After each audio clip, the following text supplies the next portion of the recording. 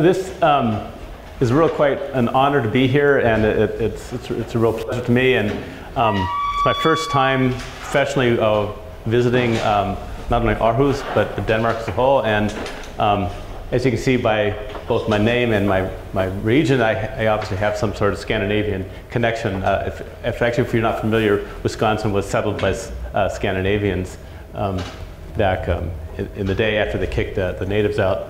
But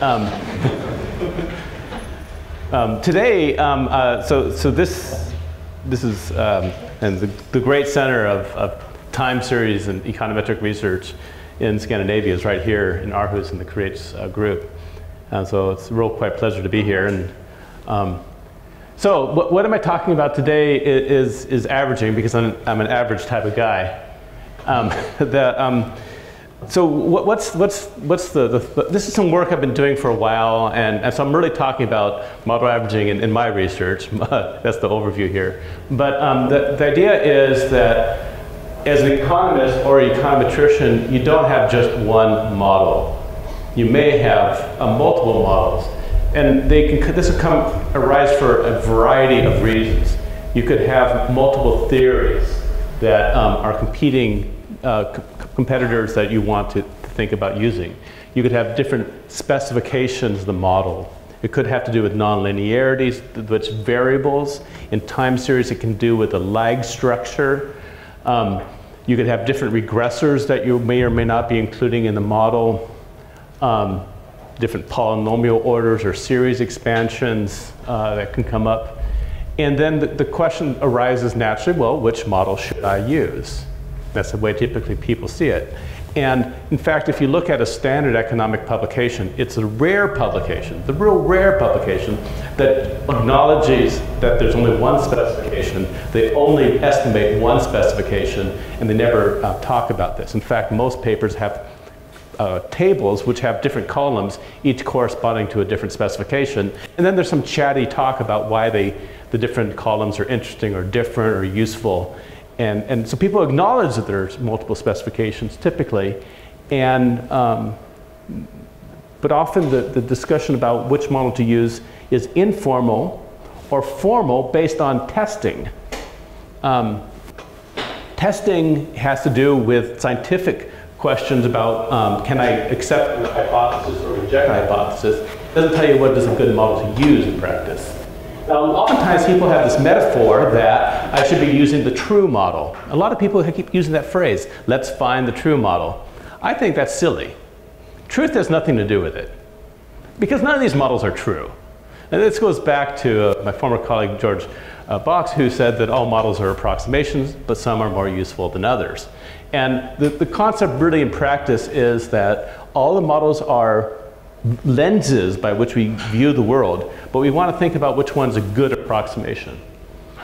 And one way to see this is a really, really stylized, simple example.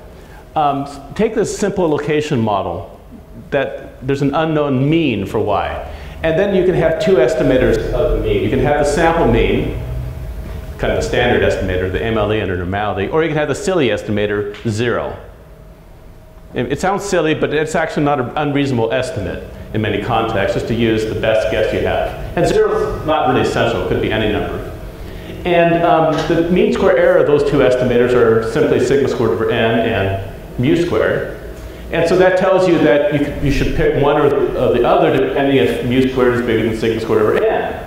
But that's kind of silly, you don't know what mu squared is, but it tells you still that you don't really know which is the best estimator. It depends on the unknown truth. So if you're trying to minimize the mean square error, you'd want to pick one or the other based on this unknown thing. But then, of course, you could say, well, that's kind of silly because the simple estimator is not very, very useful. But let's think about another estimator, which is an averaging estimator.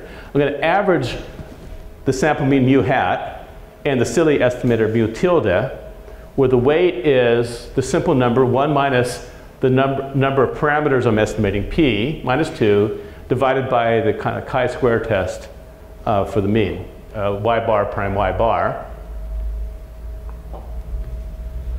That estimator is better than either of the other two. It's better than the silly estimator in the sense it has bounded risk, and it's better than the standard sample mean in that it has uniformly smaller mean square error regardless of the true value of mu. It's simply a better estimator in terms of mean square error. And that actually is not an original idea. It goes back to 1960, James and Stein. So you can do better than a sample mean by taking averages of standard estimators and other estimators. The mu tilde, the one I'm calling silly, is not really that crazy an estimator, simply a restricted estimator. We always think about models with restrictions. That happens to be a model with the restriction that the mean is 0. But in general. This also relates to the concept of forecast combination. So oftentimes people get a little bit uncomfortable with model combination for general estimation problems, but it seems very natural when it comes down to forecasting because we don't really care so much about the model that gave rise to the forecast. We only care about what the forecast is. And I think the original articulation of the concept of combination is an idea that is due to Bates and Granger in a famous paper from 1969. And their idea is, suppose you have a collection of forecasts, or forecasting models, really the same idea. What should you do? Should you pick one or should you pick the other? What should you report? And they said, no, don't think of it that way. Think about combination. You have all these forecasts, don't throw them away, use them all. But how am I going to use them? We're going to take the average. But should we do a simple average or should I do a weighted average? Well, weighted average seems like the most general idea. So do a weighted average of the forecast. And they said, well, it's pretty obvious that a weighted forecast can do better than using any individual forecast. The only trick is how do I pick the weights? They then had, so this was the first great intellectual breakthrough to say a weighted average has the potential to do better. The second breakthrough was said the intellectual way to think about this is to think about mean square error. That the mean square error or the risk of the estimator is a way to cut through the complicated question of how to pick the weights and say, there's a methodology. Find the weights that minimize the mean square error. The third intellectual breakthrough they had was, let's find a particular algorithm to pick the weights, which is, let's assume that the forecasts are uncorrelated. And if the forecasts are uncorrelated, then it's easy to compute that the optimal weights are inverses of the variances of the individual forecasts, and that gives a particular weighting rule. That third intellectual contribution is not as great as the first two because it's kind of silly, assuming that the forecasts are uncorrelated. It gave rise to a particular rule, which is called the Bates-Granger forecast combination rule, but I think it's the first two ideas which were the great intellectual contribution. First, that combination gives you the potential to do better. Second, mean square error is the guiding light by which we can solve the problem.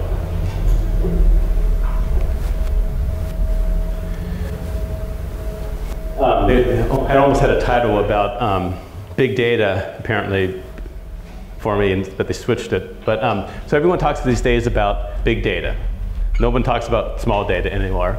Connected to that is something called machine learning. I have no idea what machine learning is, but I keep hearing people talk about it.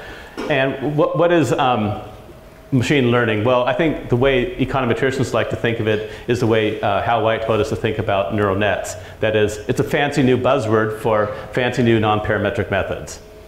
And essentially that you're trying to estimate something like a conditional mean by lots and lots of regressors. You throw it into some algorithm, you have no idea what it does, it spits out forecasts.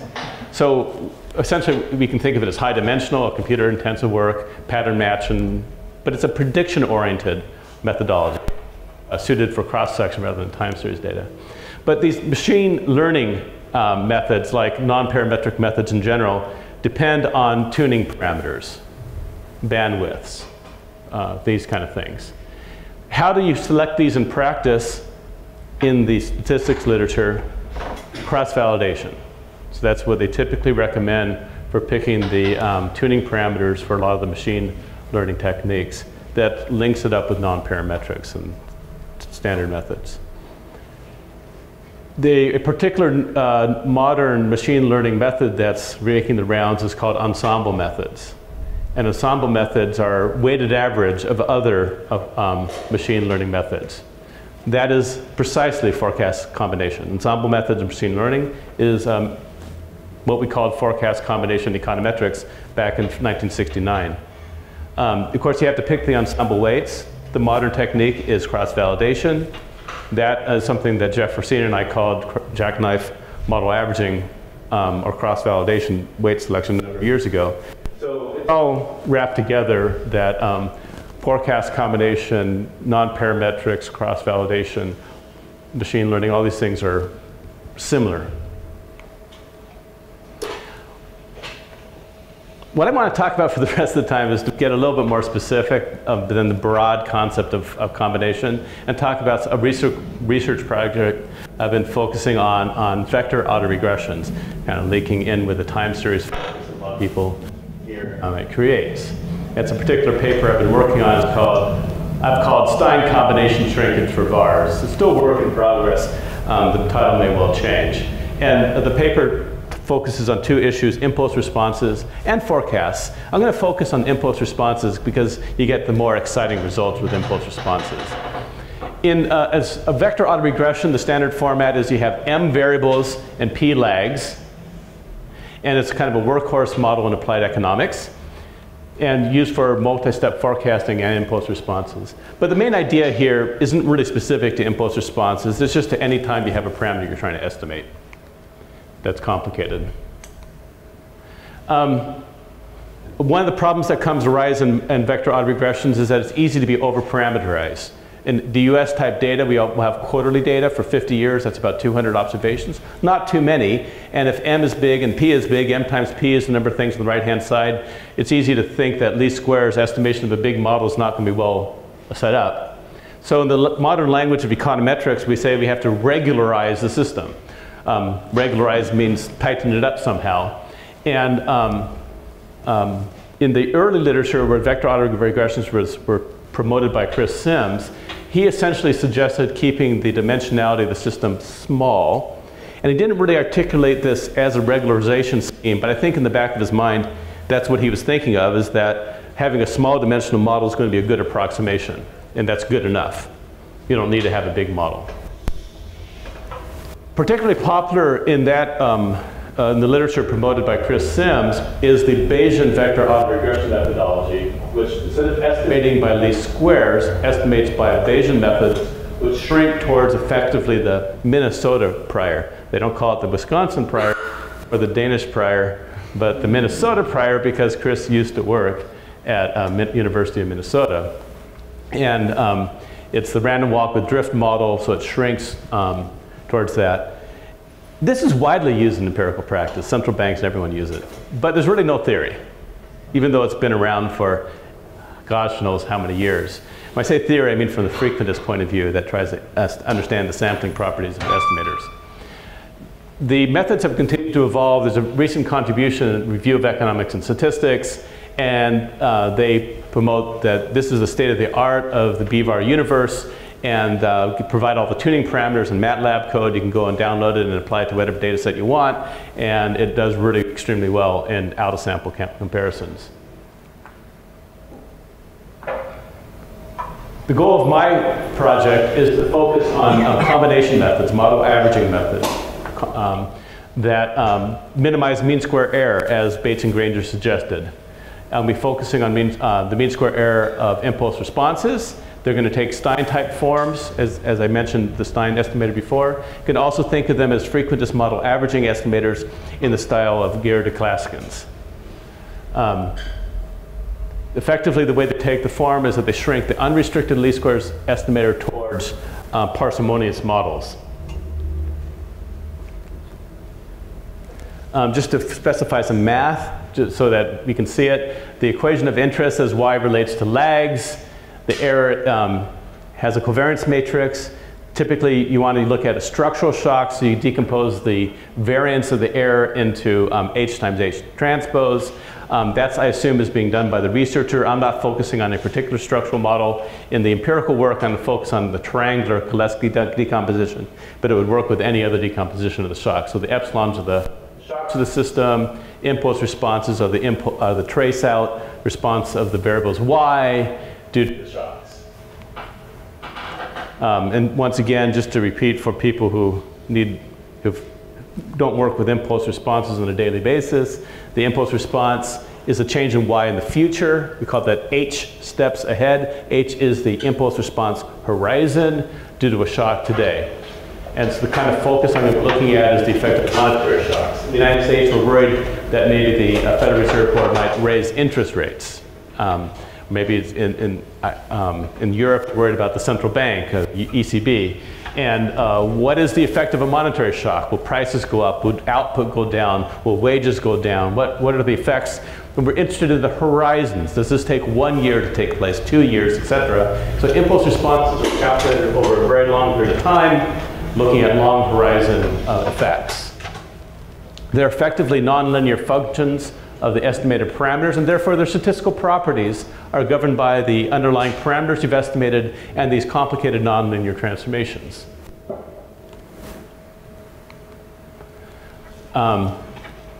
So when you come down, I started by saying you have models, and you have a bunch of different models.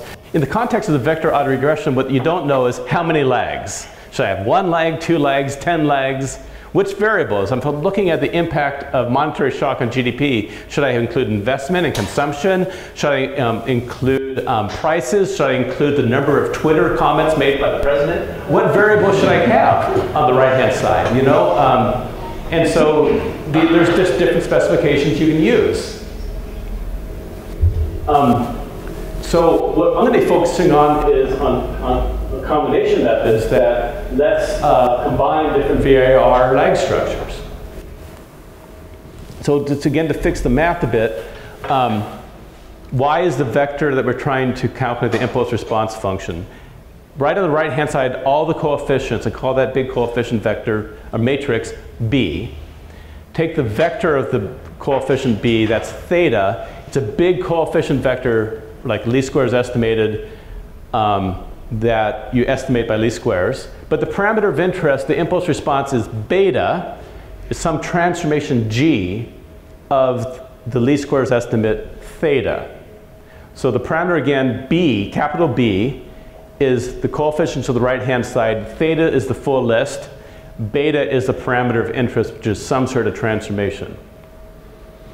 You estimate the model by least squares. You start by doing least squares regression, get capital B, list them all as theta, take the transformation, get the impulse response beta. Now in practice, you don't actually figure out what this function g is. You just go to theta and type bar basic yx. But effectively the end, that's of course what's going on, is it's making a transformation of the least squares estimates. To do combination, you have to have a bunch of different models. I'm going to be focusing on models which are vector autoregressions of different orders and models with fewer variables. In particular, to keep things simple, my models with fewer variables are just autoregressions. And that is because in the forecasting environment, simple autoregressions often do extraordinarily well for out-of-sample forecasting. So my submodels are vector autoregressions with 1 lag, 2 lags, 3 lags, up through p lags, and autoregressions with lags of 1 through p. Now, once again, you start with a list of variables you want to estimate a vector autoregression for, and a maximum number of lags. And then I'm going to be using all models with fewer lags and all autoregressions with fewer lags. The application I'm going to come through, p is 5, so that gives me 10 models. I could easily include 100 models or 1,000 models in the algebra. It's not really a big deal. The question is what submodels you want to focus on as being potentially interesting for your impulse response analysis. And I just haven't, in the application, worked all that out yet. It's a matter of working out the algebra of how to impose constraints for the submodels. So for now, it's simple, just 10 models, but the hope is to generalize with other subsets. What's important for the math is that each submodel can be written as a linear restriction on the parameters. So theta is the list of all the parameters of the model, and there's some linear restriction on those which generates the submodel. So these vector autoregressions with fewer parameters, autoregressions are 0 constraints on parameters. And so each submodel is a different set of zeros. The reasons why that's going to be useful is that for the combination theory, I want to have explicit expressions. And what's interesting, if you understand least squares methodology, is that theta hat is the least squares estimator. Theta hat of R is the estimate from a submodel. One way of estimating a submodel, for example, in autoregression, is just to type regress y on y lag. Another way is to go to the big vector autoregression and do a linear transformation of it. So we have estimate from a big model. I can get a submodel by just doing a rotation. And the reason why that's going to be useful is that once I get a distribution theory for the big vector, I can get the distribution for the sub-estimates just by linear projection. And then these are nonlinear transformations. So I'm doing forecast combination or impulse response combination. So I've estimated 10 models. Each one is going to get a weight. I'm going to put weight 1 on the big model, weight 2 on the next model, weight 3, etc. I have 10 weights. My combination estimator then is the weighted average of these estimators. My weights will be positive. They're going to sum to 1.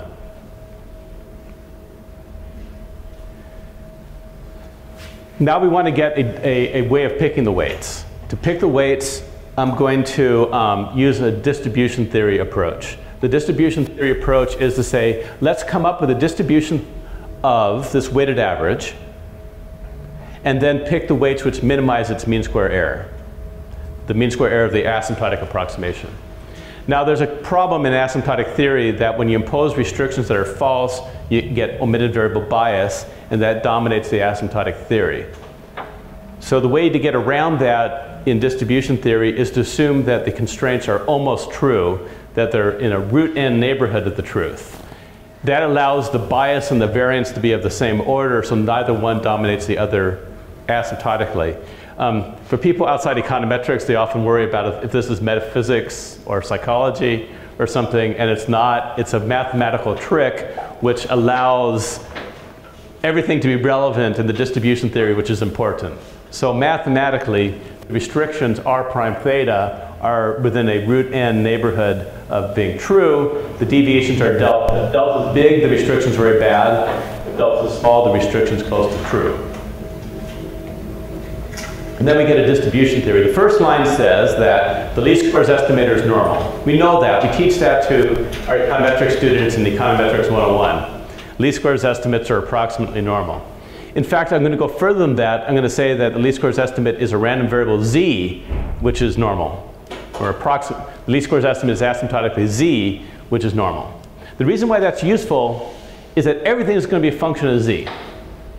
The second line says that the impulse response, which is a nonlinear function of the least squares, is asymptotically is a linear function of the same z.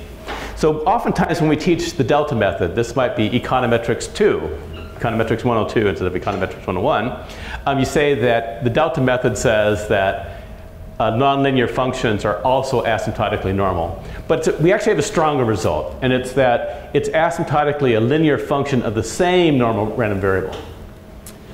The third line says that the combination estimator has an asymptotic distribution which can be written as a linear function of the same random variable z and a bias term, where the linear functional and the bias term is a complicated function of the weights.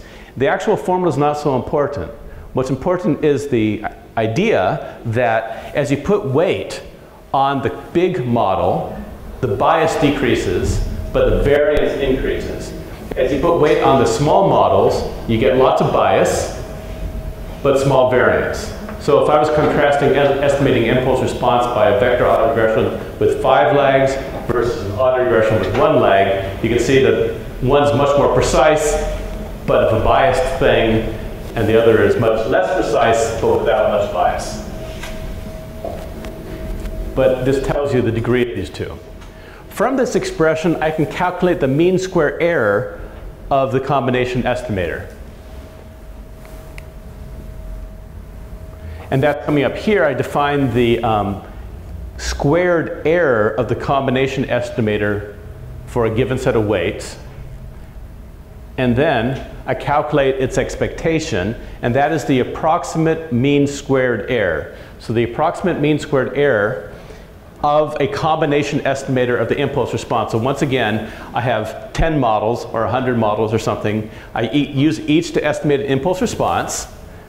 I calculate a weighted average of the impulse responses, and then I'm interested in what is the mean square error of that estimator, and it is this expression, which looks pretty nasty. Okay? But the expression has 3 parts, and I can understand what they mean by thinking about it a bit. The first part, I see deltas beginning and ending the first component up on top. That is the squared bias. So again, the mean square error of an estimator is typically squared bias plus variance. So the first term is the squared bias.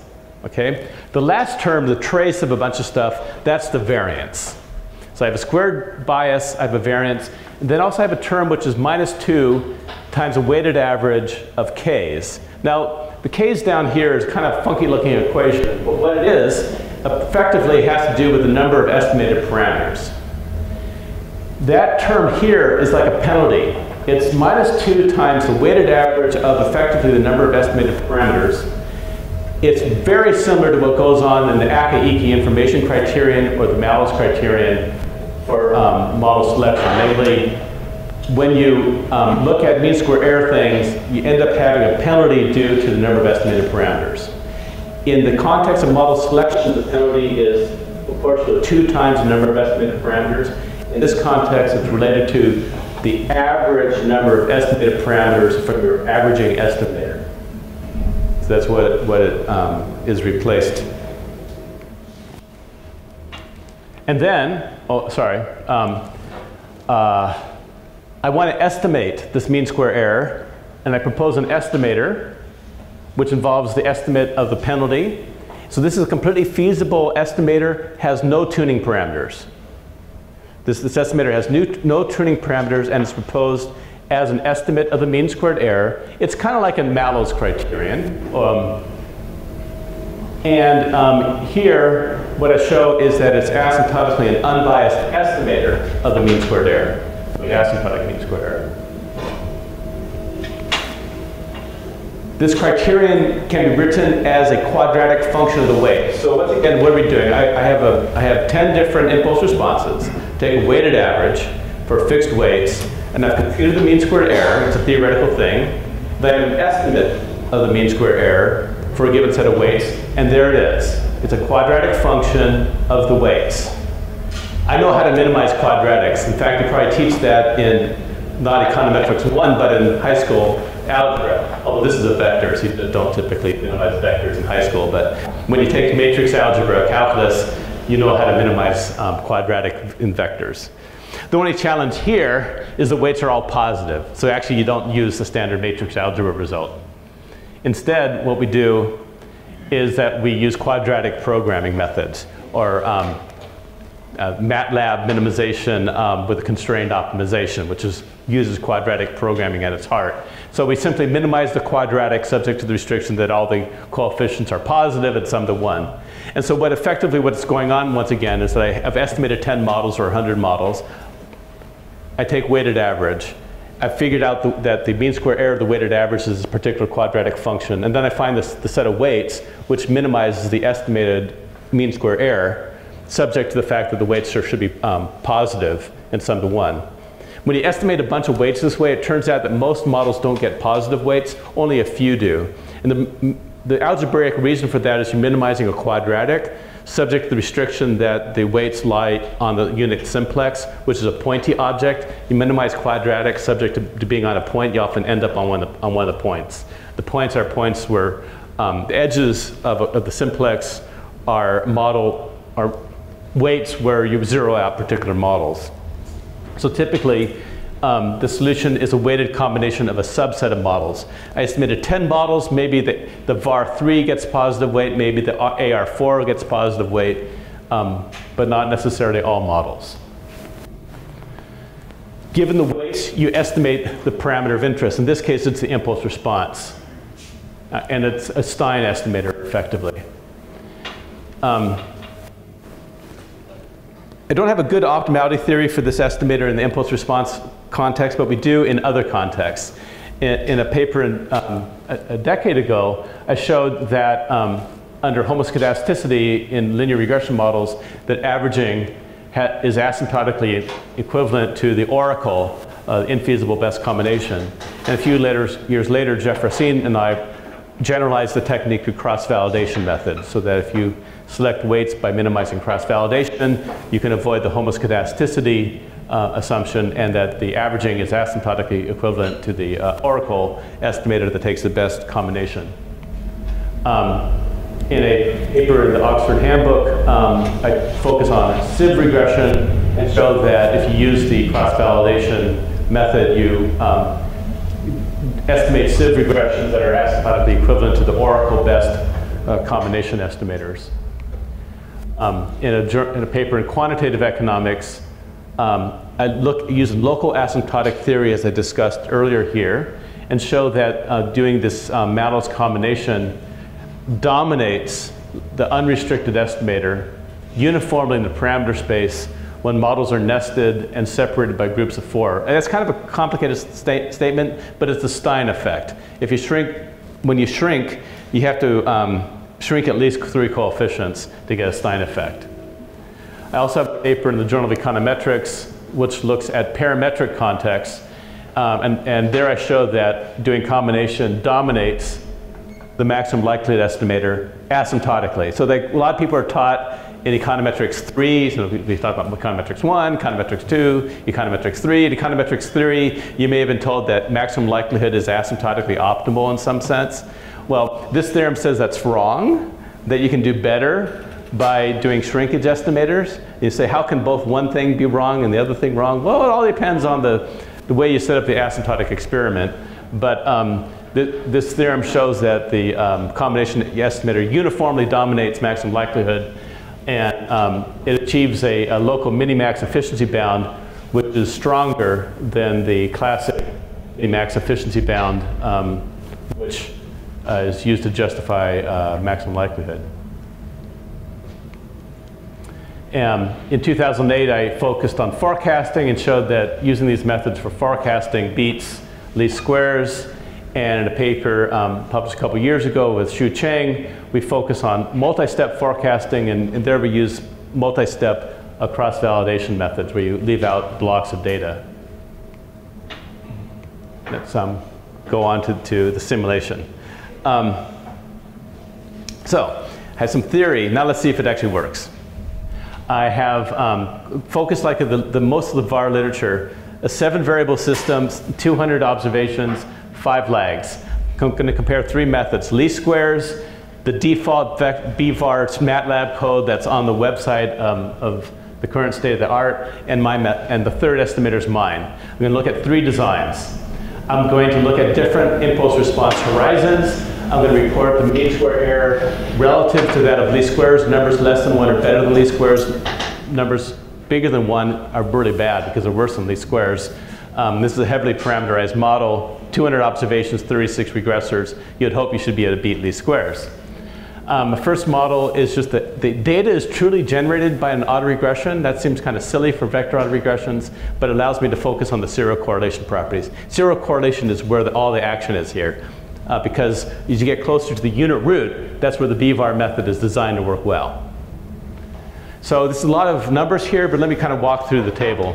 I have on the right the columns the different impulse response horizons, impulse horizon 1 through horizon 20. Rows are the degree of persistence in the regressors. Top is data is very stationary, AR coefficient's 0.5. Bottom's the unit root, coefficient's 0.98. For 200 observations, essentially unit root. The theory, by the way, in the paper assumes stationarity. That's why I don't have 1 listed. So let's look at the first result. The first row compares the BVAR and Stein. Numbers less than 1 are beating least squares. The methods beat least squares, and for horizon 1, BVAR is 1/3 better than least squares, and the combination method gets half the mean square error, or its root mean square, least squares. It's pretty good. But if I go to the unit root, if you get the flip response, that the BVAR has half the root mean square error of least squares, and the Stein method has 1/3. That's because the BVAR method exploits, it's shrinking towards the unit root. It likes the unit root. Okay. But let's look at the long horizons. If you look at the first row, you see that you get huge benefits from shrinkage at long horizons. In fact, the Stein method has negligible mean square error relative to least squares in the very long horizon. And if you look at the unit root, you see that nothing much changes in long horizons. And something very interesting happens. So if you only focus on those two, you'd say, well, it's no big deal. But something very interesting happens at 0.7, or in between. So that's autoregressive coefficient is 0.7, sample size 200. Those of you who do time series have a feeling for what kind of data that is. Kind of persistent, but not hugely persistent. And what happens here is we see the BVAR method has a root mean square error which is worse than least squares. And the Stein method's doing better. Saying, huh, that's weird. And I go to long horizons out to 20 steps ahead, and the BVAR is 20 times worse than least squares. That's really bad. That's really, really bad. While the Stein method is 20 times better than least squares. How can it be 20 times worse? Isn't that a computer bug? Well, it turns out what's happening in this context is if you actually look at the individual simulation draws, is that half the time one thing happens, half the time something else happens. Half the time the results look good. Half the time the BVAR looks weird. What do I mean by that? The BVAR method, the estimate is the mode of the posterior, okay? And half the time it's putting the posterior mode right at the prior of a unit root. So it's putting the mode right at the multivariate unit root. Now what is the impulse response from the model? The true model at the 20 steps ahead is the number 0.7 raised to the power 20. 0. Very close to 0. The unit root model, the 20-step impulse response is the number 1 raised to the power 20, which is 1. 1 and 0 are very different. And so what's happening is that half the time the BVAR method produces estimates that are so close to a unit root that it's very bad at the long horizon when the unit root is not true. Essentially, the method is too aggressive at shrinking towards the unit root. If I change the design to a vector autoregression with more complicated correlations, then the same pattern appears, but not as dramatic. No, but the same kind of things. In general, the Stein method is doing the best everywhere except for at unit root. So their design, I'm going to use data. So what I do is, this is the application used in a lot of the recent papers on vector autoregressions. Take these particular 7 variables for the US, estimate it on quarterly data, use the estimated coefficients to pretend this is the true DGP, simulate it, and then do the same exercise. And here I'm going to look at impulse responses clustered by variable. And what we see is not too dissimilar from before, that in general the Stein method is doing the best. BVAR method can be doing significantly worse than least squares, but in general also the Stein method is not doing that much better than least squares. I think it's because the data look very much like a random walk, and so it's hard to beat it by the Stein method. Although it's surprising how badly the BVAR method does in many cases. Finally, let me show you some actual numbers. So when we do econometrics, we can evaluate the quality of methods by theory, but most often those theories involve approximations, such as large sample approximations. We can evaluate things in Monte Carlo simulations where we control the truth. But when I show you applications, I can't tell you what's better and what's worse. All I can say is it's different. So we have to be honest about that, right? But here are the variables. I'm going to look at impulse responses due to a monetary shock.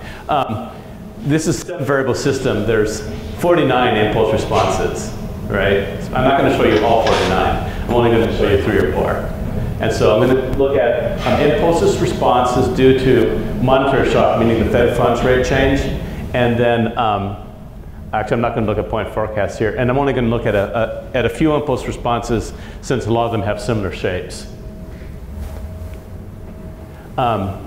So this first plot is the impulse response of US real GDP due to a Fed funds shock. So what's a Fed funds shock?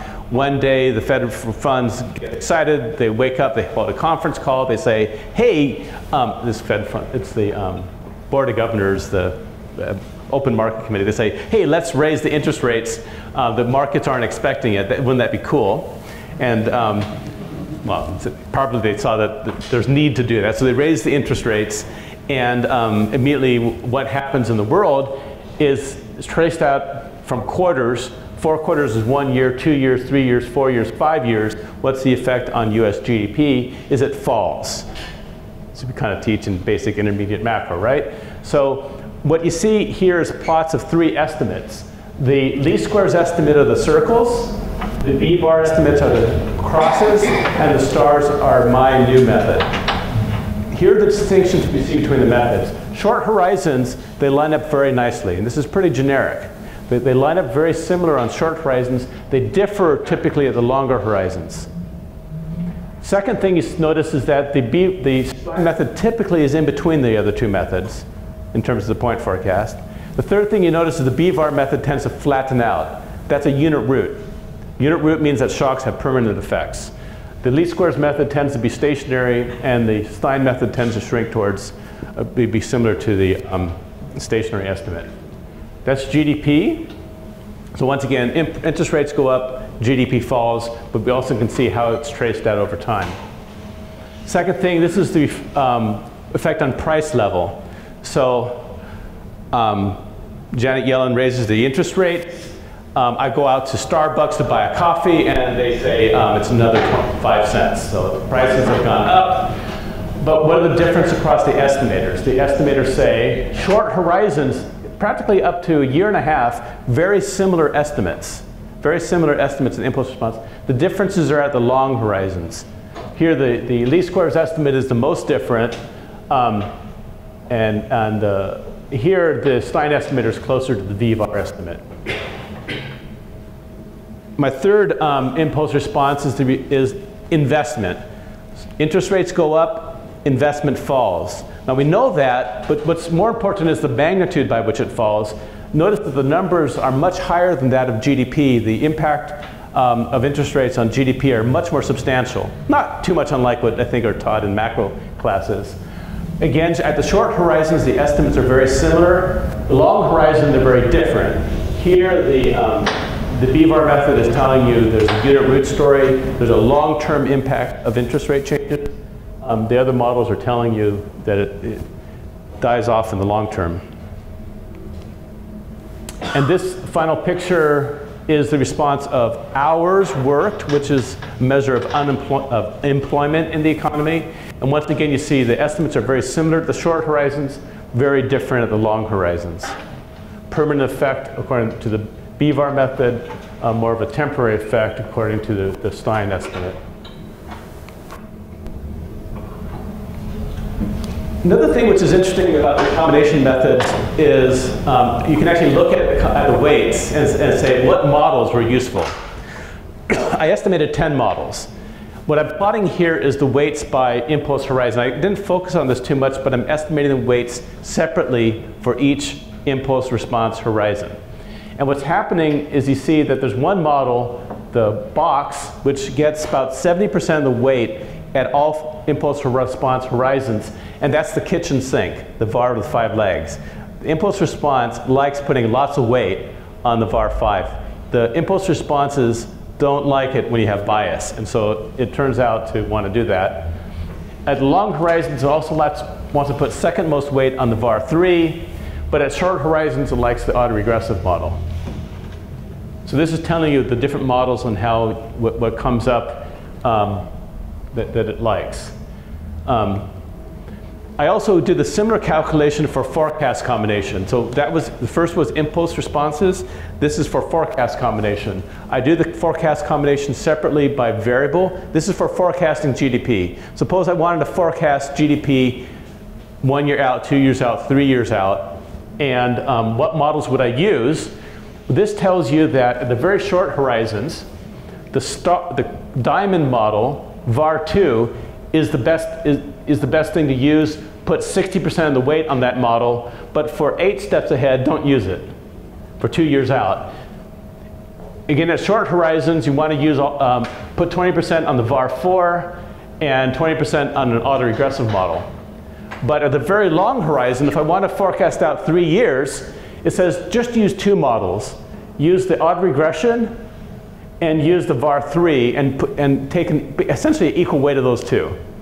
So the forecast combination says lean towards the small models relative to impulse responses. Impulse responses, it cares more about bias. Put the weight on the big model. Forecasting, it says put the weight on the small model. And it depends on the forecast horizon.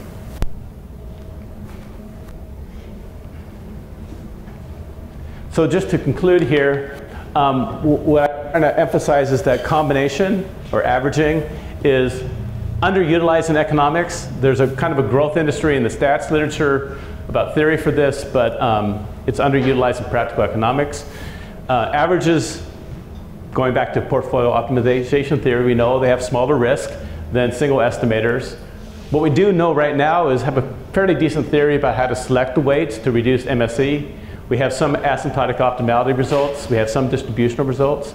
What we don't understand are a bunch of stuff too. For example, we don't really understand much about inference. After you do this model combination, it's hard to do inference. It's really a problem. In general, how do we go beyond point estimation? How can we combine distributions? It's hard. This forecast combination and model averaging is focusing on trying to get the best point, but is there actually information in the heterogeneity, in the fact that the estimates may be very different in the spread of the forecast? Could we use this in some way to get a measure of uncertainty? These are things which we don't really understand, or at least I don't understand. And so I'm out of time.